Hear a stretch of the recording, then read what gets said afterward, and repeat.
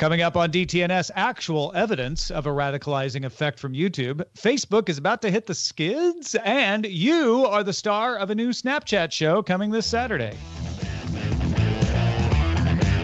This is the Daily Tech News for Thursday, January 30th, 2020. In Los Angeles, I'm Tom Merritt. And from Studio Baytree, I'm Sarah Lane. And from somewhere in Southern California, on the show's producer, Roger Chang. On Good Day Internet, we were just talking about the tree that came down on Sarah's property. It was a bay tree. It's affecting pole attachments in the region, electricity, telcos, cable internet, all of that. If you're interested and you know about that, please become a subscriber and get Good Day Internet at patreon.com/DTNS. Let's start with a few tech things you should know. Apple's redesigned Maps app has rolled out to all users in the U.S. with better views of roads, buildings, and parks, among others. Apple announced the redesign back in June of 2018, so it's finally happening. The company also says that the new maps will arrive for users across Europe in the coming months.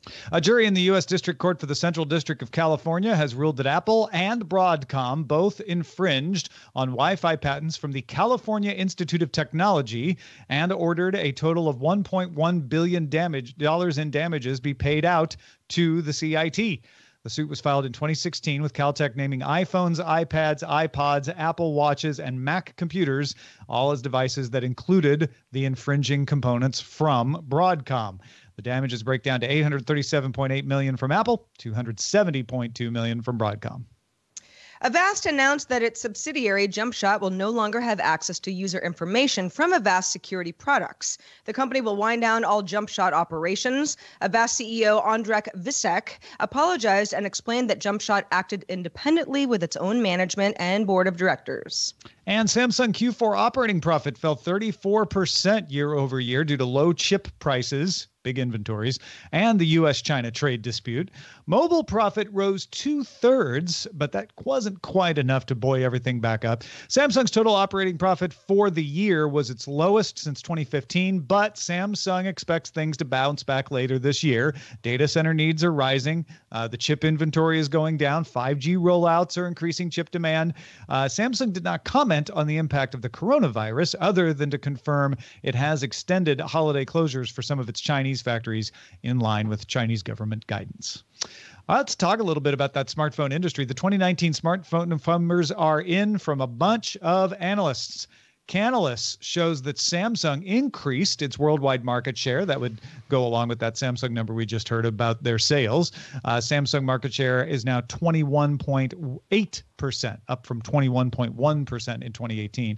Huawei moved into the number 2 slot worldwide, growing from 14.8% to 17.6%, despite U.S. trade restrictions. They've sold enough inside China to keep their numbers up. A lot of people are saying if there wasn't trade restrictions, Huawei might have dominated and passed Samsung. But as it was, they came into number 2. Counterpoint estimates 60% of its shipments were inside China.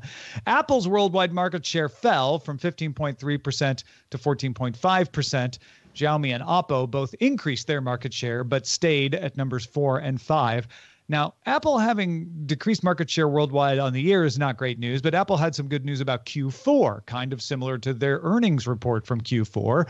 Counterpoint, Canalys, and Strategy Analytics all estimate Apple took over number 1 worldwide Q4, just barely outselling Samsung. They were both really close to 70 million. IHS Markit estimated Samsung still at number 1, but Apple was really close on the other end. So it's a virtual tie. All 3 of the analyst companies, Counterpoint, Canalys, and Strategy Analytics, estimated that fewer smartphones in general were sold in 2019 than 2018. So Q4 for Apple and the whole year for Samsung, Huawei, Oppo, and Xiaomi bucking the trend. But yet, overall, smartphone sales being down, which is something that we've heard about as of late. I wonder what because China's going through a little situation right now, and Samsung, had a good year. Apple had a great quarter, and it does appear that there are some movers and shakers in those middle categories, but the fact that smartphone numbers being down overall makes me wonder, what are we going to be talking about a year from now? I have a feeling we've reached cruising altitude with smartphones. I don't think they're going to start declining precipitously. We're talking about 1 or 2% decline, which to me is flat.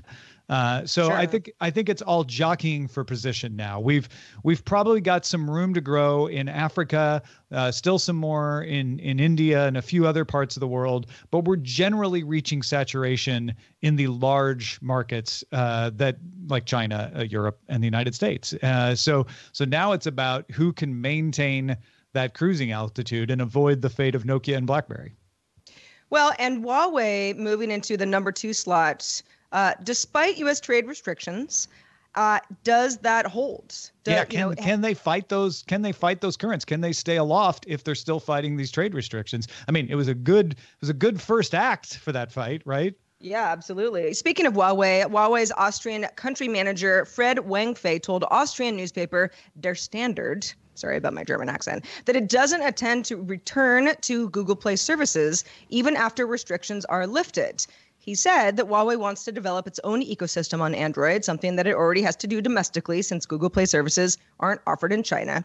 Huawei says it replicates 24 of the 60 Google Play APIs through its Huawei mobile services. And it's also considering starting a European proxy company to let U.S. companies like Facebook submit apps to the Huawei App Gallery. However, and this is kind of breaking news here, responding to The Verge, a Huawei spokesperson wrote, "Our first choice is the open Android ecosystem, including GMS, that's Google Mobile Services." The spokesperson added, "I believe both Google and Huawei hope a license will be granted, but you would need to confirm that with Google. As a reason of the entity listing, we're now developing HMS, that's Huawei Mobile Services, inviting app developers to come on board, etc. This offer has received a lot of positive interest in Europe." So now, question is, did that newspaper get it wrong? Editor at Der Standard, Andreas Pochovsky, wrote on Twitter, quote, "There was no wiggle room in what Huawei told me. I asked them several times, as I was rather surprised myself, and they insisted on not going back to Google even if the U.S. ban fails."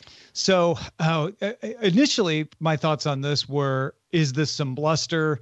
Is this kind of, a little bit of a bluff? And maybe stoking some patriotism at home for the Huawei brand, showing the strength of Huawei. Now that Huawei has come back out and said very carefully, our first choice is the open Android ecosystem, I definitely think it was bluster on the part of Austrian manager Fred Wangfei. I don't know if it's coordinated. It doesn't even have to be, but it's definitely Huawei employees trying to get the message out of, we don't have to have you back, U.S. If you don't want to make this happen, you've taught us how to stand on our own, and maybe we will. So maybe it's in your best interest to play nicer with us. And this also ties into the wider fight against Huawei networking equipment, where the U.S. is trying to convince countries not to use it at all, et cetera. So I feel like this is a little bit more of a war of words than an actual policy where Huawei is saying, no, we feel comfortable with our Huawei mobile services, and that's what we're going to do from here on out. I think this is more bluster than it is policy. Yeah. Interesting. It's if the newspaper has to now submit some sort of retraction saying, sorry, we just got that wrong, that's sort of embarrassing, but it would be important to know what Huawei's... No. This is a very important point. They will not issue a retraction based on what Pochovsky said. He said, we asked them several times, are you sure this is what you mean to say? And they said, yes. So there will not be a retraction. At best, there will be a contradicting statement. Well, Huawei is now saying this, even though this Huawei person said that. But I liked that the editor from Der Standard came out and was like, no, we did our job. We didn't just get the quote wrong. Like we even double checked, which is good journalism. Yeah. Well, and just goes to show you that when you are a company as large as Huawei, you need to make sure that your managers are on the same page. For sure. We talked about the Microsoft earnings yesterday. There wasn't a whole lot more to go in. If you missed that show, basically Azure is kicking all of the cloud services it can around the sky, and Xbox Digital was down a little bit on the year, but Microsoft didn't seem too concerned with that. They're like, yeah, we don't have new products out. We had a big title a year ago that made the numbers higher than usual. So all in all, it was a decent earnings report for Microsoft. However, they also announced that they plan to spend $40 million, not that much for Microsoft, on a program called AI for Health. Over 5 years, Microsoft plans to spend money giving partners access to Microsoft data scientists, AI and cloud tools, and some actual cash grants. Partners in the program will include nonprofits, researchers, industry professionals, and government programs. Among its projects will be things like trying to understand sudden infant death syndrome or maternal mortality, fighting leprosy and tuberculosis, improving tools to prevent blindness, and expanding access to cancer information, particularly with child cancer. Microsoft says only 3% of AI professionals work in health organizations, and the program hopes to allow doctors to treat more patients and improve the quality of care. This is important because we know that one of the things that AI is actually good at, if you separate the hype from the reality, is a diagnostic aid. It's good at finding patterns. It's good at pointing out things that a doctor can then use to make a final diagnosis. It can help inform decisions and speed up some of the work. So it would be important to get this into the hands of more doctors in a useful way. Absolutely. I mean, if you're a researcher trying to figure out how tuberculosis gets eradicated eventually, then anything like this that give you new tools that maybe won't help, but might help and might, save a lot of lives and some of the other medical conditions that you mentioned, Tom, that's really great. My first thought, because I'm pessimistic, is Microsoft, 40 million, that almost sounds low. But I think that it would, it would sort of be ridiculous for me to say that when the number could also be zero. Sure. Yeah. So, this is a step in the right direction. I'm really interested to see what comes out of it and how certain nonprofits might say, thanks, Microsoft, because of you, we were able to achieve these things that we weren't able to achieve before. Yeah, certainly any partner that gets a cash grant or gets some assistance that they wouldn't have had otherwise is going to be appreciative. But the criticism, you're absolutely right, is this just a PR stunt? I mean, it's definitely a play for PR. Companies don't do this. We're not innocent. We're not naive here. We know companies don't do this purely out of the goodness of their hearts. But is this also useful? That's what's always important. Is it not just good PR, but also going to make a difference? And I don't know. If there's somebody out there who works in this industry and has a good perspective, please email us, feedback@dailytechnewsshow.com, because I'd like to know if 40 million sounds like the amount that could make a difference or not. It could go either way. Absolutely. You know who else has $40 million to burn? And Mark Zuckerberg. Facebook. Yeah, Facebook reported 25% revenue growth for its latest quarter, but also a rise in quarterly expenses of 34% related to privacy protections and content moderation. Both of those numbers were bigger than expected. So more revenue, but also more expenses. Future guidance from Facebook does warn that growth will slow as the business matures. Facebook CFO David Wenner said that the majority of the impact from privacy regulations and ad targeting concerns lie in front of us. So they are laying the foundation that there might be some down quarters ahead. He specifically noted changes in the way that Google and Apple's browsers handle cookies. Amongst all of this, monthly active users across all Facebook products, rose 8% to 2.89 billion worldwide. Facebook monthly active users rose 2% to 2.5 billion. And CEO Mark Zuckerberg said, quote, "My goal for this next decade isn't to be liked, but to be understood, because in order to be trusted, people need to know what you stand for." Okay. I want to get to the rising expenses, which were rising much faster than analysts expected. I want to get to the Facebook cautionary tales where David Wenner's saying, hey, folks, we haven't even started to feel the headwinds yet. Like our growth is going to slow. And the fact that with all of Facebook's troubles, they're still able to raise their monthly active users 2% and across Instagram and WhatsApp 8%. But my goal for this next decade isn't to be liked. Well, okay, that's probably, that's something you needed to accept. Don't worry about that, Zuckerberg. But to be understood, because in order to be trusted, people need to know what you stand for. I think it's easy to take pot shots at this statement, but I think he's actually saying something. I don't think this is just falderall. And that's because we know that Facebook has a trust problem. Facebook knows that it has a trust problem. And he is saying, we've been trying to make people happy, and that hasn't made them trust us. So now what we need to do is explain our principles to them, help them understand why we do things the way we do. And if I can dig into this a little more, I think it's because Zuckerberg assumes, and I think probably rightly, this is just a guess, that people don't trust them because they think they're just in it for the money. So he wants to help convince them that they're not just in it for the money, that they are a company that, of course, needs to make money, but they have principles beyond that they're trying to achieve. I think that's a hard sell. Yeah,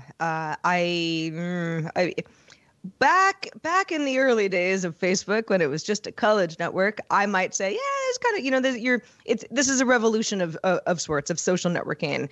I do believe that Facebook's in it for the money. I understand that they have trust issues.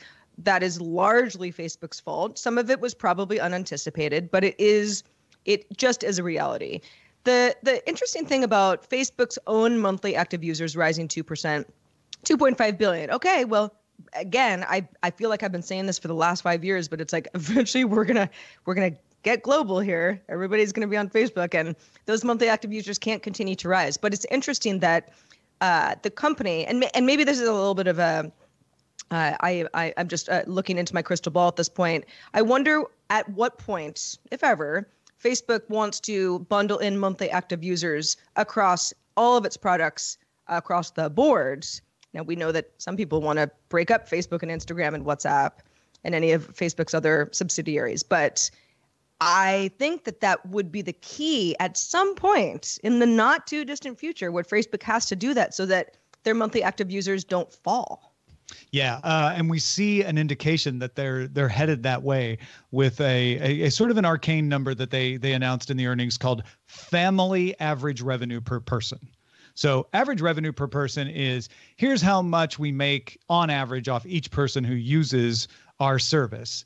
Right. Family it's average Facebook's family, not our family. Family average revenue per person is, here's how much we make off each person across the family of our brands. So that's combining Instagram, WhatsApp, Facebook, Messenger. All together. And that's a step towards what you're talking about, where they're kind of, I think, starting to come to terms with the fact that Facebook itself may be merely a driver. It may be a loss leader because it's so huge, it's too big to get rid of, but it's also becoming so costly to operate that they need to just use it to push people into the other brands that make money. And that's, of course, why they want to unify the messaging across that and all of that. But family average revenue per person, which, by the way, Josh Constein at TechCrunch said, sadly, Facebook is not calling the metric FARP. It's ARP. They left the F out of the acronym, but that's a move towards that.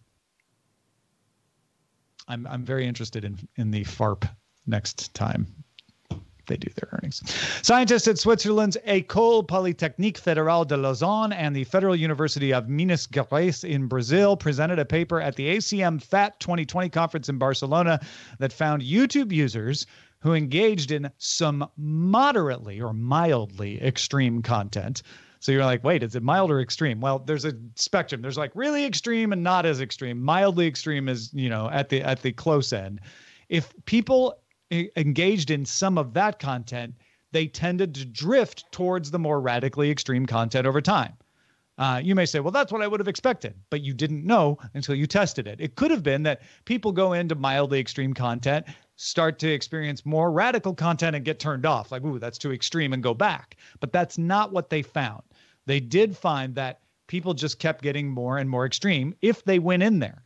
What they also found was that this is people who start there. People don't generally jump from mainstream content into even the mildly extreme content. The team analyzed 330,925 videos posted on 349 channels encompassing 72 million comments.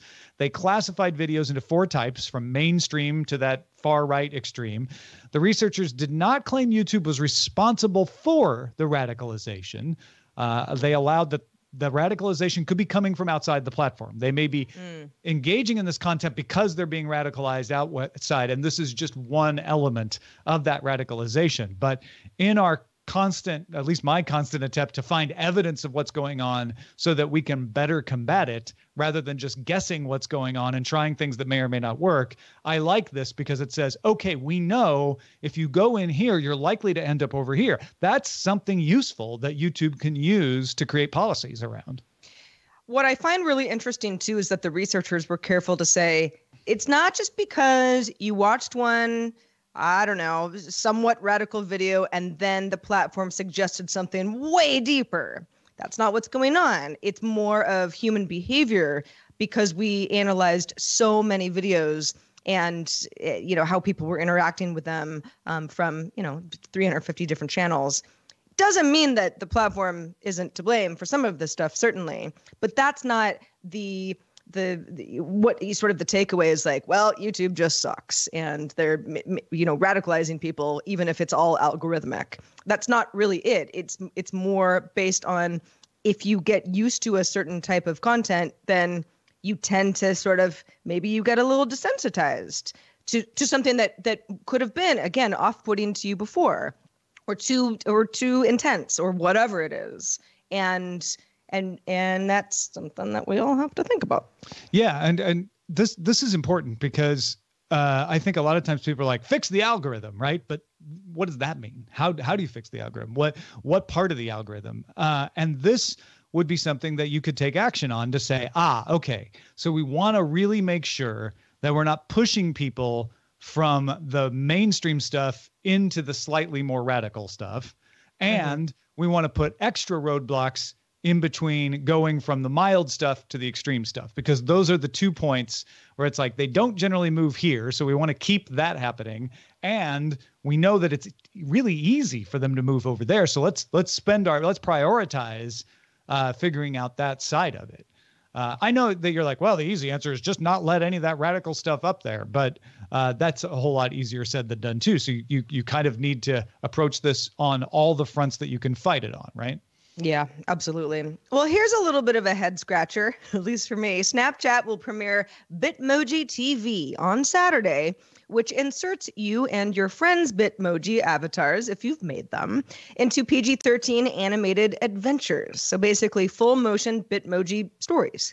Bitmoji TV will have its own Snapchat show page where you can subscribe, get notifications, see new episodes on the Discover page as well. Your Bitmoji stars along the Bitmoji of the last person that you interacted with. So Tom and I have been interacting. Then, we're kind of the stars of the show together, which is probably supposed to, just kind of keep it relevant. Also, occasional guest Bitmojis from celebrities such as Randy Jackson, Andy Richter, and John Lovitz. Because nothing says millennial like those three.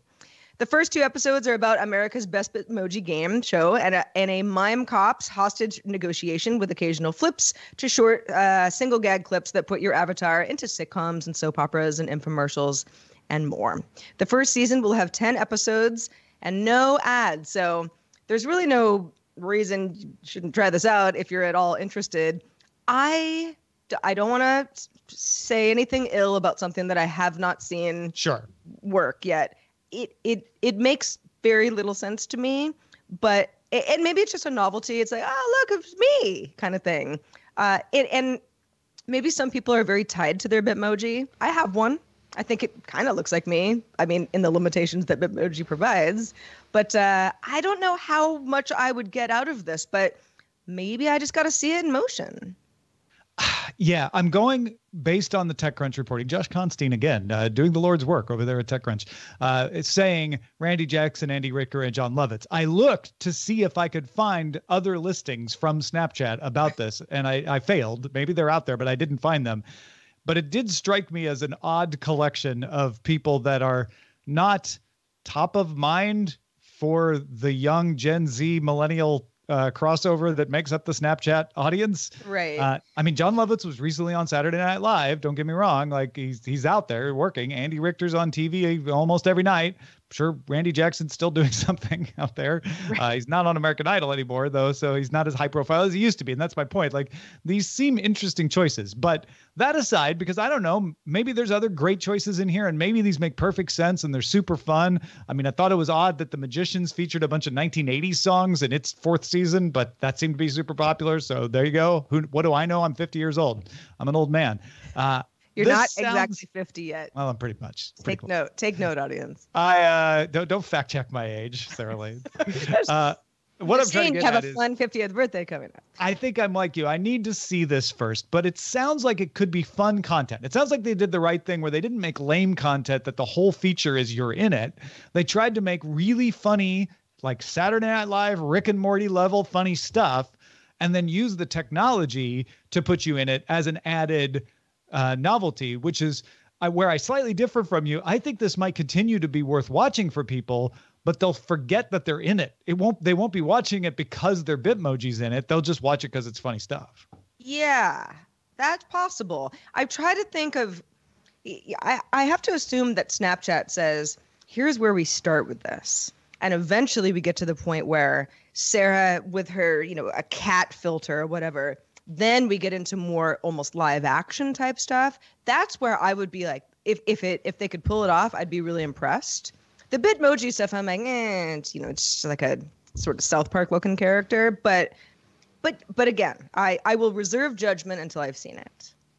I actually think this is the kind of thing, I'll be very curious, that I will hear a lot of people talking about this weekend.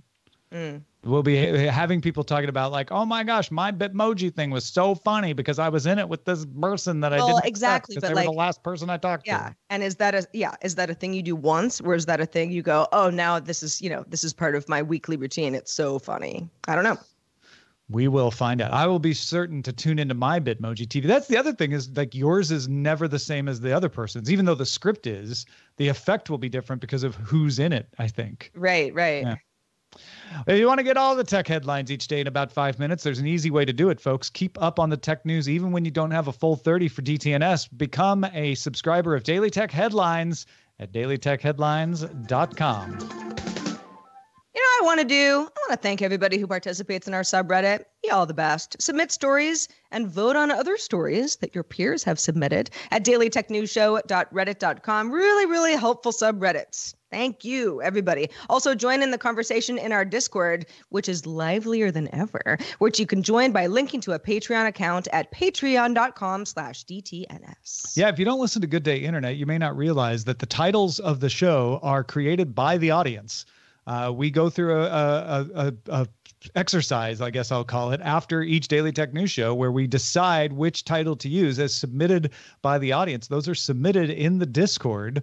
There have been a bunch of good DTNS titles submitted by Mojam. Over in the Twitch chat, they're also submitted. There's some good ones over there as well. So if you feel like watching live, you can do so, dailytechnewsshow.com/live, and submit a title. It might even end up on the show itself. Indeed. Speaking of Patreon, thanks to the patrons at our Master and Grandmaster levels, including Mark Gibson, Dr. Carmine M. Bailey, and Mike McLaughlin.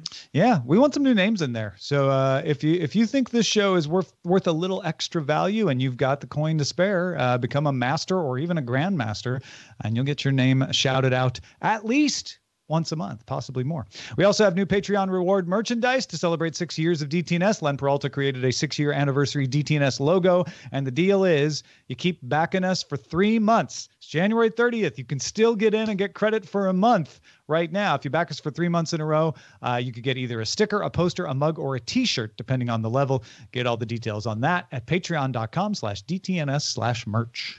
No, we love your feedback. Our email address is feedback@dailytechnewsshow.com. Good place to start. We're live Monday through Friday. Tom mentioned that. And it's 4:30 p.m. Eastern, 21:30 UTC. If you can join us, please do. And find out more at dailytechnewsshow.com/live. If all goes well, I'll be doing the show tomorrow from Sarah Lane's with Shannon Morse, and Len Peralta will be here too. Talk to you then. This show is part of the Frog Pants Network. Get more at frogpants.com. Diamond Club hopes you have enjoyed this program.